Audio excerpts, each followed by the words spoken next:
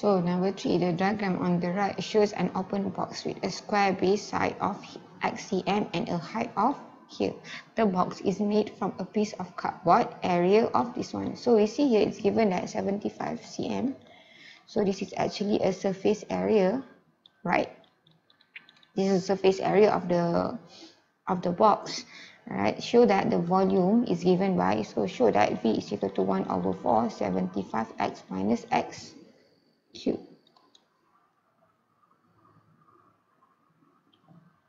So we see here, if we see from here, the volume is equal to, so we see the base is x squared times the height is h. So we see here in this formula, there's no h at all. So we must substitute h. So the other formula given is the surface area. So how to calculate the surface area of the box? So here, surface area is equal to, so we have the base, here the base is x squared plus, so here this side is x times h, so we have 1, 2, 3, 4 side plus 4x h is equal to 75. So we see here in this formula we don't have h, so we have to eliminate h. So we see x squared plus 4x h is equal to 75, right? So 4x h is equal to 75 minus x squared. So h is equal to 75 minus x squared divided by 4x. Now we have h, so now we can add. So in this case, volume is equal to x squared h, which is equal to x squared times h is 75 minus x squared divided by 4x. So you can cut x squared and x, you get 4 here, which is equal to x times 75 is 75x. So x times negative x squared, you get negative x cubed divided by 4. So here you can take out 1/4, 75x minus x cubed. So this one is proven. Alright. B, find the value of x such that the volume V is a maximum and also the maximum volume of the box. So we see here whenever we do differentiation, so we see here at the maximum point, dy over dx is equal to 0. So when you have a graph, I want to show you, so when it is increasing, at the increasing, it is dy over dx is larger than 0.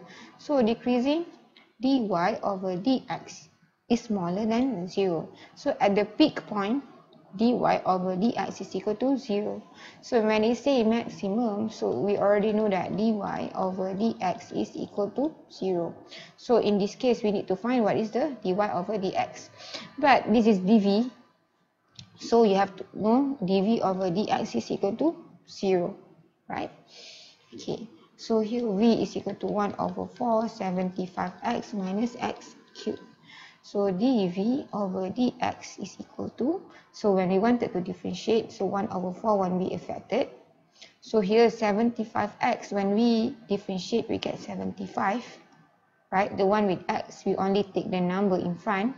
And when we differentiate negative x cubed, so we bring the 3 forward, negative 3x, and then we minus the power with 1. So 3 minus 1. So I get 1/4 75 minus 3x squared. So the volume is maximum.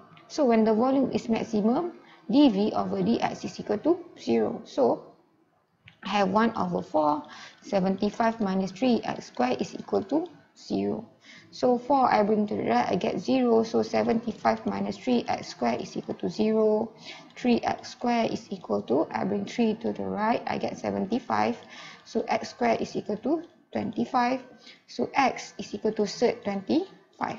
So when I do surd, actually I get plus and or minus, but the length cannot be negative, so it is positive 5. So x is equal to 5 cm. So what is the maximum volume of the box? So when x is equal to 5, so we can calculate the volume. Volume is equal to 1/4 75 times x is 5 minus this one would be 5 cubed. See, you substitute x with 5. So here you get 1 over 4, 250, so you get 62.5 centimeter cube.